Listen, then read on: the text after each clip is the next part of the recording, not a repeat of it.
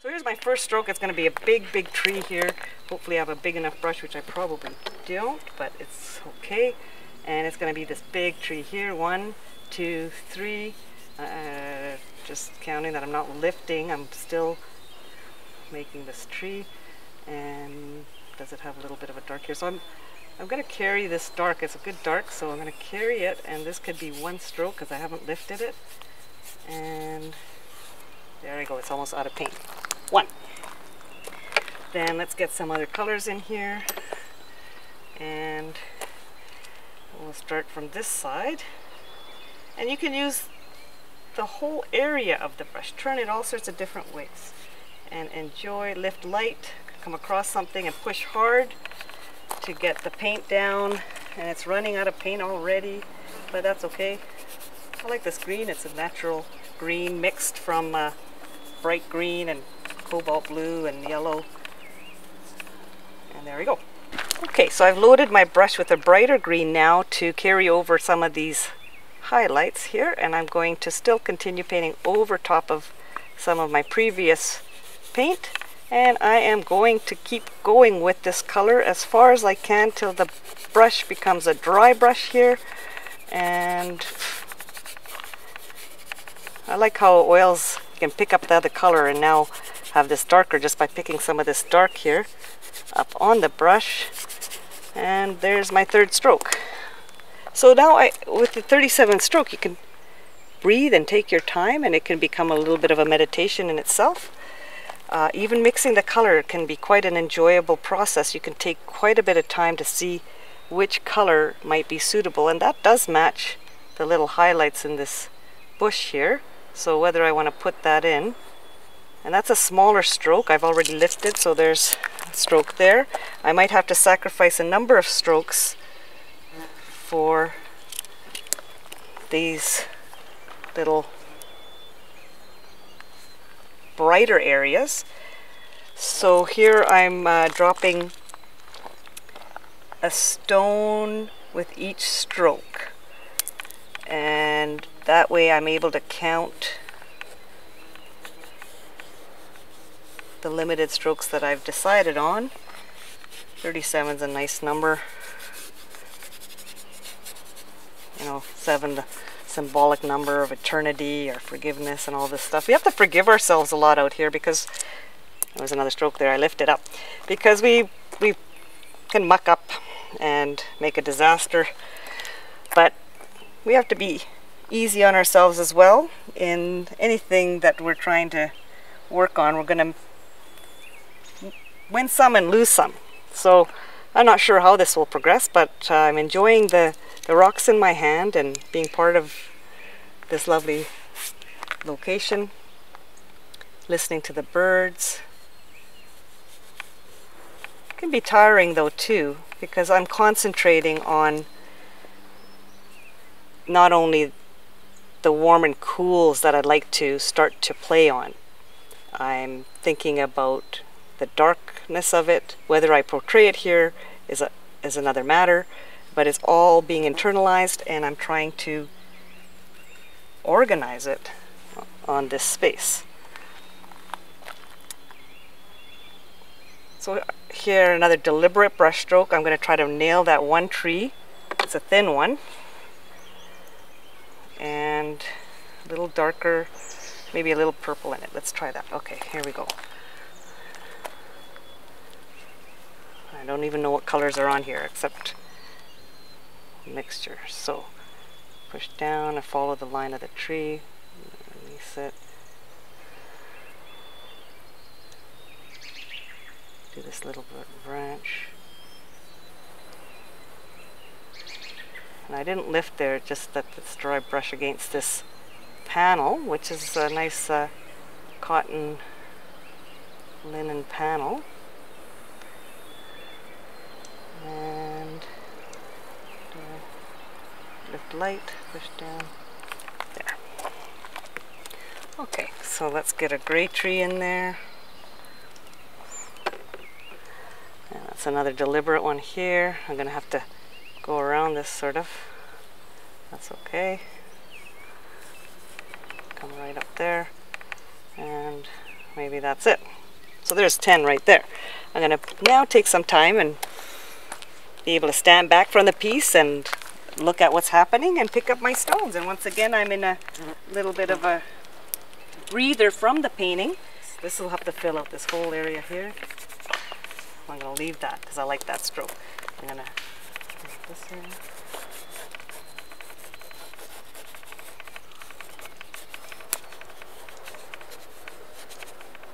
Okay, drop the stone there. I'm going to get more blue coming in here. Okay.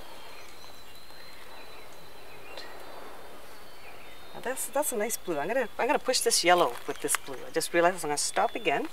I have stones. I don't have to rush through this. So I'm gonna go with this.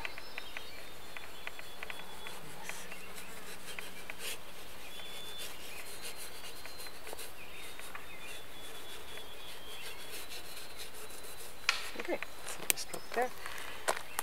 How will I correlate these two? So I'm going to have to put some of that color here.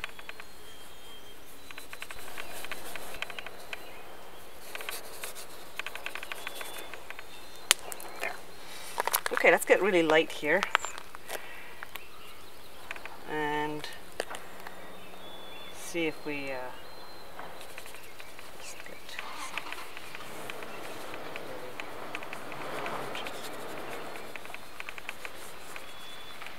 oh, that's 1, 2. That was a dot. That dot cost me a whole stone there. That's okay. Let me get a bigger brush. Let's get some pure color here. This is a nice new brush, so I might as well get some sky that I feel coming through the trees there. And I'll just bring it in. So this is called negative painting, when I come in and cut around and cover.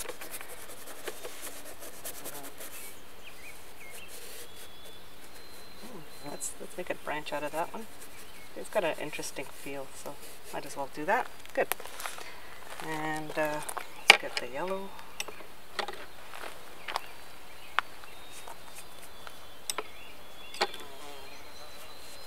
That's just odorous solvent that I'm cleaning my brush with. I have a little bit of a medium here. With, oh, that's a stroke. Forgot I didn't do my 37. Okay, so there's 10. I'm going to pick up 10 more. Maybe I needed a break, so that's how that happens. 2, 4, 6, 10. Okay. I'd like to get a nice little highlight of yellow in here, a yellow-green. So that's going to have to be pure. Or I could push it. I could push the green by adding its complement, which would be a pink. So how daring do I go here? Do I take up quinacridone magenta, my primary red, and mix it up? Or do I use this lovely pink? Let's play with that. That could be fun. Okay, so I'm going to sacrifice 3 stones for this. 1, 2,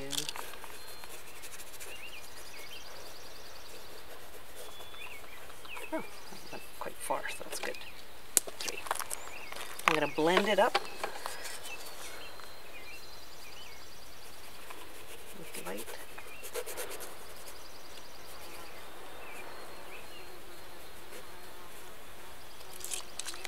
Okay.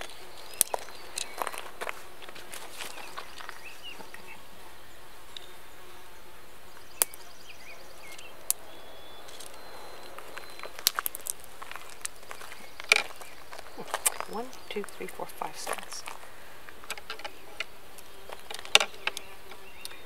Okay.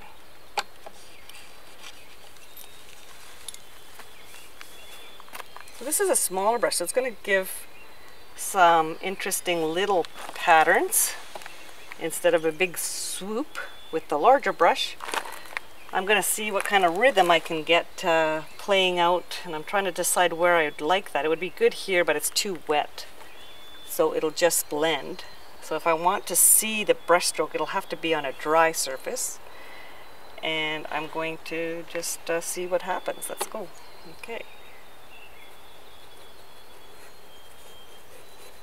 Just relaxing through it. Breathing. Oh, don't mind that rhythm. There we go. I can get some nice. Okay, I left it there. I need to fill in this, and it's probably nice to get a lighter color in there. We probably need the same blue again. Can be toned down just a bit. Okay, so let's see. I'm gonna have to probably sacrifice something here to keep that strong edge.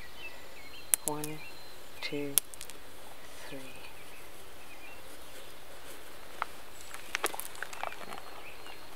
Okay, I'm gonna go on the other side.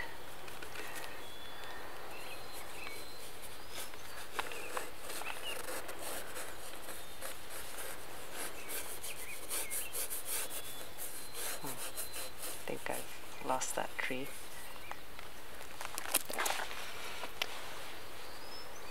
So that was a bit too light, but can't tell till you put it down. So I have 7 stones left. 2, 4, 6,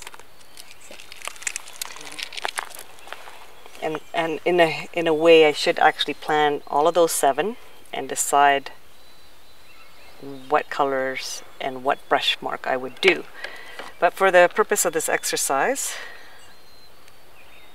I'm going to be intuitive about it. And I feel I'd like to put some of this warmer color up there. I like this pink, so I'm gonna go with that. 1, 2, 3. Oh, that's just a 1. Good. So you see how you can push on the brush and get the last little bit of paint out from it. And 5 more. Question is, do I use them for little highlights or do I cover areas that aren't working? So back to my grayscale. I mean, this is really bright, but hey, they're allowed to push things. I'm going to sacrifice, I'd like a little bit of texture on this side, so a little dot and something just simple like that. Brings this tree behind that, it gives it depth. And oh well, I could finish here. I actually don't mind the way it looks. I don't like this little thing, but I like this dripping over here. Let's see. Let's get some drips in there then on that side. Let's balance it out with a drip.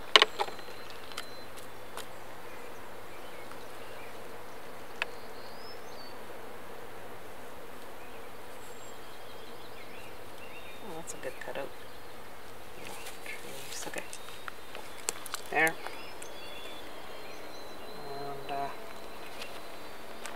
3 more. I wouldn't mind. Oh, why don't I put a bit of palette in there? Let's see. This is very risky. It ruined the whole painting. So let's do 3. 1, 2,